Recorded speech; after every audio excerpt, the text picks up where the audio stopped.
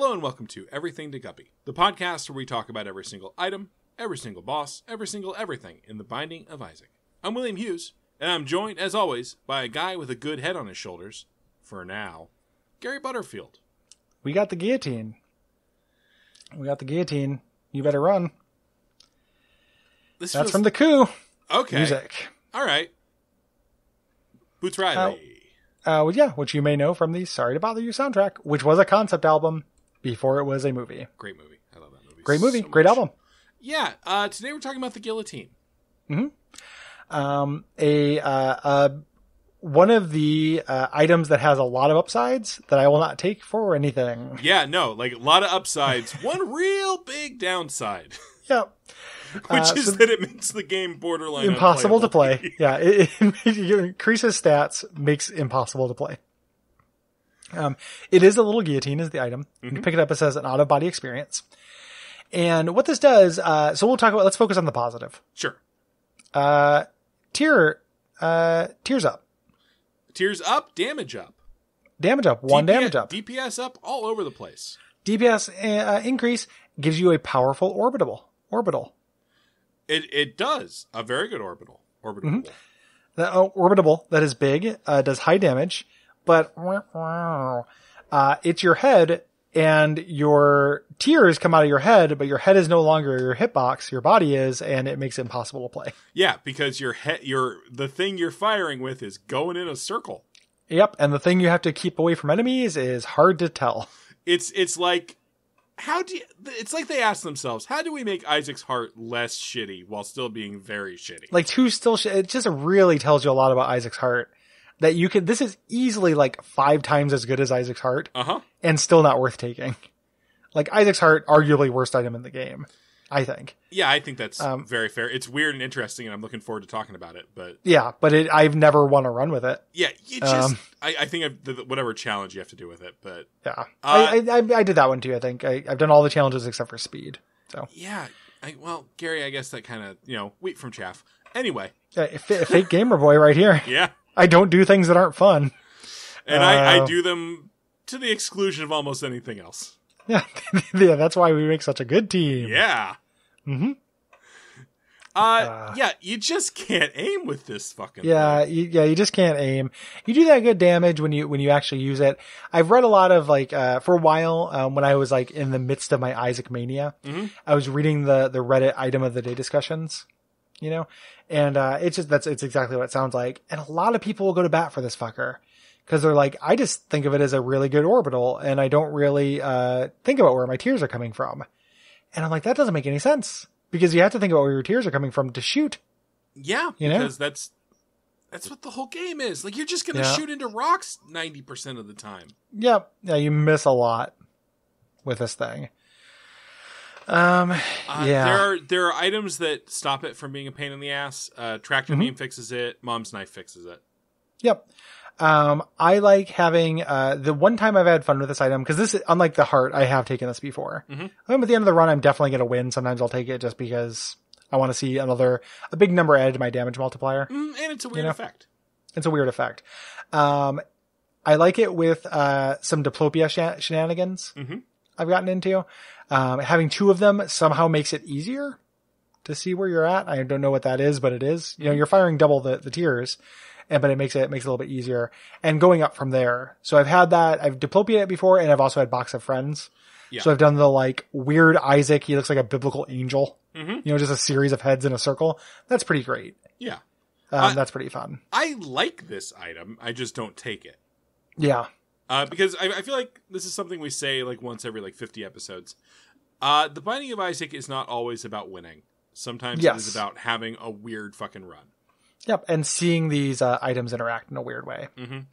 I also kind of like it with duct tape, which just makes it, you're still not firing from the correct place, but you fire from one place rather than moving. Yeah.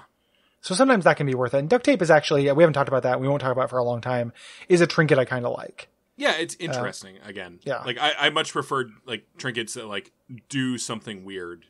Yes. Or just give you a good stat up, which there's only a few of those, but those are obviously inarguable. But yeah, very, very bad.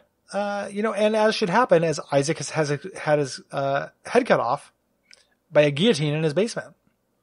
Yeah, that shouldn't do a good thing. Mm-mm. And you shouldn't have a guillotine in your basement. Did I ever told you about my old history teacher, Mr. Steely, who had a guillotine in his basement? No. I've told a bunch of stories about this dude before. I've definitely talked about him having us make sauerkraut by having the big fish tank at the back of the classroom that people can mash it with a 2x4. Sure, I told you about that before. No. He's a real weirdo. So he had this, he had us make sauerkraut, and he's like, this is how they used to make in pioneer times. It'd take a long time. You had to macerate it and stuff. So he just put it all in a fish tank in the back of the room and had a 2x4 there for students when they wanted to. They could smash this stuff. But we're in 8th grade, so people are putting gum and pencil shavings and shit. Sure. And there at the end, he just threw away this huge fish tank full of sauerkraut. But he also was obsessed with... Was that a semester project or like a week project? What was... It was more than a week. I don't remember exactly, but it was quite a while. So we had this going on. Was there a situation where it's like, Danny, you're getting a little too heated up. Go take it out on the sauerkraut. Go crowd it up. Danny, go smash kraut, bro. Danny, smash kraut. Put that sweelie away and smash kraut. Or, smash it with the sweelie. Yeah. I just remember him actually being a little bit disappointed that we didn't make it edible. Yeah. In the end. Well, that's what he gets for trusting children. But he loved torture devices and collected them and brought in a bunch of pictures of them, talking about the French Revolution and stuff. He was a social studies teacher and talking about mostly American history, but he talked about he did a section on when we were talking about the Revolutionary War, talking about different revolutions. Mm-hmm.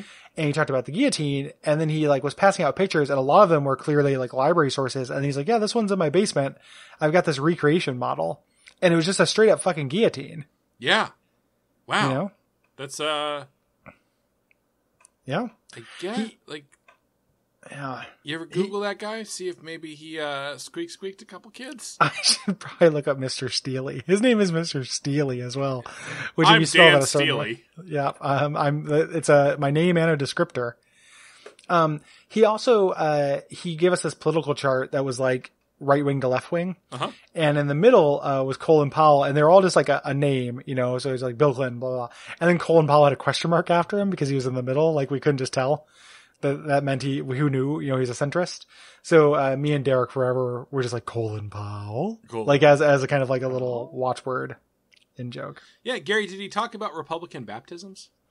No. That's not that I remember. That's one of the more interesting execution methods that the French revolutionaries came up with. What's a Republican baptism? Oh, that's where you take some clergymen who have refused to swear an oath of loyalty to the country over their loyalty to Rome, put a bunch of them on a raft that's been specially set up, hogtie them, and then pull the plug on the raft. So slow sink. Yeah. Constitution, that's rough. Because literally the guillotine wasn't fast enough for all the priests they wanted to kill. Yeah. That's the big problem with the guillotine. That's why you gotta get that multi-guillotine. Yeah, from Rapid Gillette. Fire. Yeah. The Mach 5. Yep. Gillette guillotine. Man, if SNL wasn't centrist bullshit, that would be an SNL sketch. That would be a good one. Yeah. I hope that I die without ever being hogtied. Gary, it's a great goal. I like that on your anti-bucket list. Yeah, it's on my my convex Tech-ub list. Yeah, my Tech-ub convex list to never get hogtied. Yeah, I wish I could go there with you. That's not true. I have not been hogtied. Well, and if you don't wish to be, I don't. I'm actually very claustrophobic. So I think it would be very scary. Something very bad is going to happen. Scary. Historically, the hog tie has not led to good situations. Yeah, you don't do it for a surprise party. You don't hog tie somebody, black bag them, drag them to a black site, and then put $100 in their Patreon. Was that a King of Segway moment? It's pretty good, right? Yeah. It's if you like the show, head on over to patreon.com/Duckfeed.tv and throw us a couple buckaroonies. Yeah, got a picture of the Pair of Anguish up on my computer now. That's an unpleasant one. I know about that one from medieval times. Oh yeah. The weird torture room museum in medieval times. I had a moment, I was like talking about medieval times with my girlfriend, and we were talking about going, and then I had to look and find where the nearest one is, It's and like it is too 500 far. miles away. Yep, I it have is done too this far. exact same thing with my girlfriend. In some ways, we are very good friends. Like, good night. Good night.